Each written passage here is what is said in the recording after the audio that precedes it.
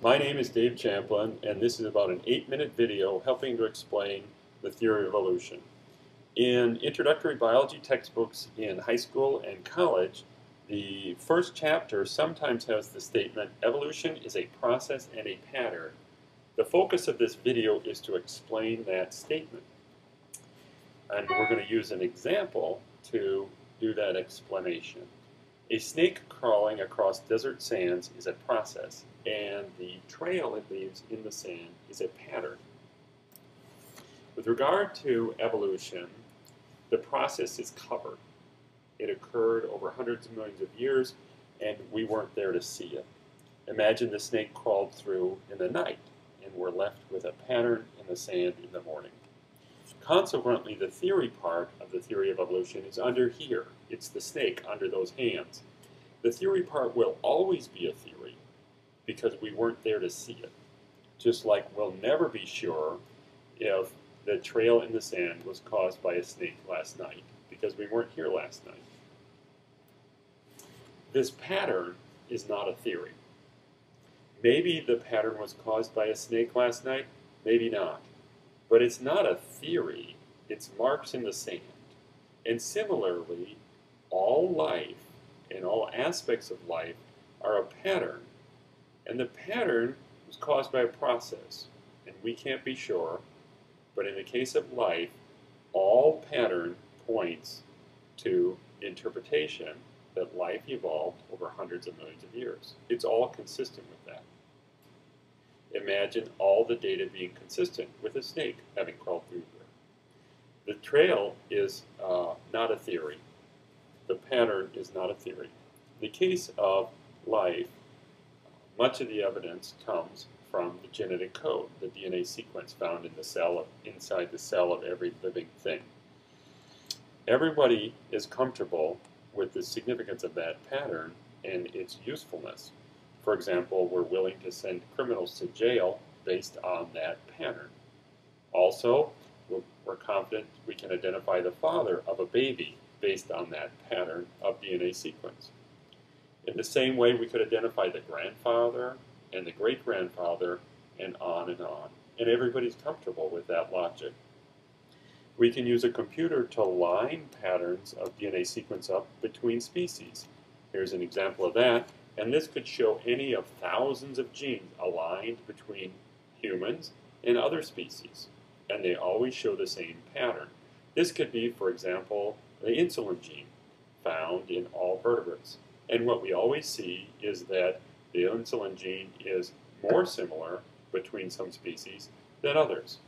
Consistent always with the pattern that leads to the interpretation that life evolved over hundreds of millions of years of evolution. The pattern and that interpretation is a very powerful scientific tool. It has certainly led to discoveries that have saved the life of every person many times. Everybody's comfortable with the science associated with the pattern and the interpretation of that pattern.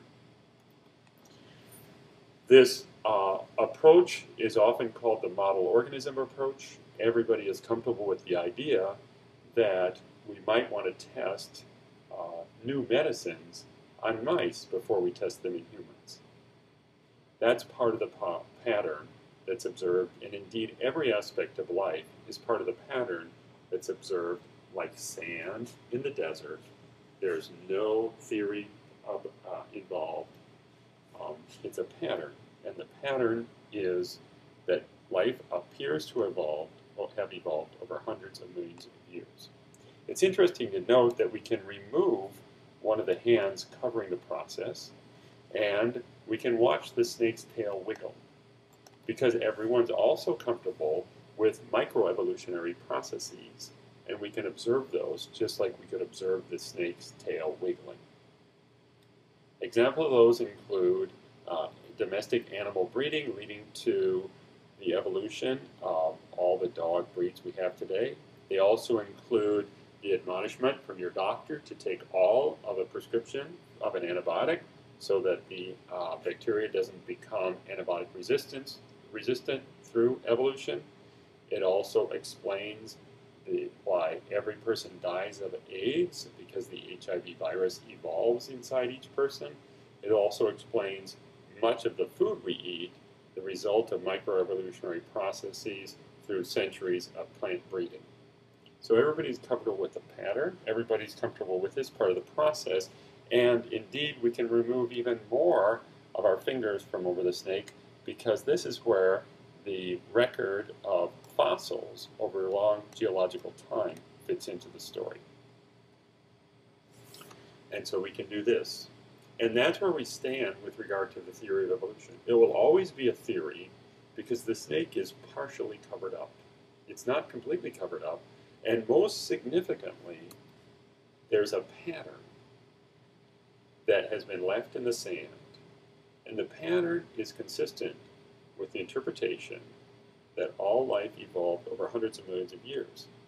And that interpretation has a powerful experimental utility in discovering new ways of protecting our planet and our health. There are many, many stories that can be told about the pattern. And the next video in this series is about the pattern of development that occurs in all animals and is coded for in the genes that we inherit from our parents. Here's an image showing an example of that. Here, these different species are represented as having genes that are in common, based on DNA sequence and comparisons in their pattern, just like forensic evidence at a crime scene. The matching boxes show genes that are shared in common between all these animals. The boxes are called Hox genes, and the Hox genes are responsible for setting up the head and tail end of every animal. And the interpretation is that we see that pattern today in living organisms, and it's completely consistent with the interpretation that those organisms evolved over hundreds of million years of evolution, and the changes in the body plan that we see from anterior to posterior are due to changes in this Hox gene cluster over long periods of time. Thanks.